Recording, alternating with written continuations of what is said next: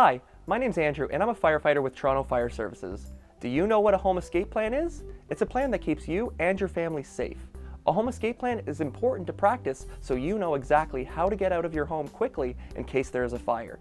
Here, let me show you how to make an escape plan. Follow me. To make a home escape plan, use a piece of paper and draw a map of your home that shows all of the windows and doors.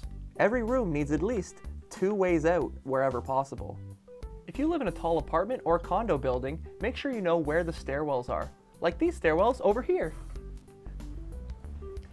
These stairs are exits and will take you downstairs and outside. Never use an elevator, always use the stairs. A home escape plan also includes having an outside meeting place. Do you know where your meeting place is? It should be at the front of your home, and everyone in your household should know where to meet in case of an emergency. Remember, you have to practice your home escape plan with everyone in your household at least twice a year. It's also important to let visitors know what your home escape plan is. You can post your plan in a visible place, like on the fridge. You should also know the home escape plan if you are visiting a friend or family member's house. To practice your home escape plan, an adult can push the test button on a smoke alarm to hear the drill.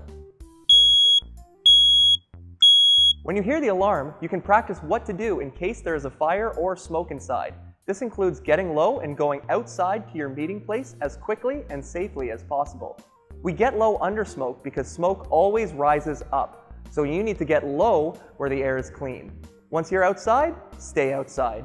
Call 911 and wait for firefighters to arrive.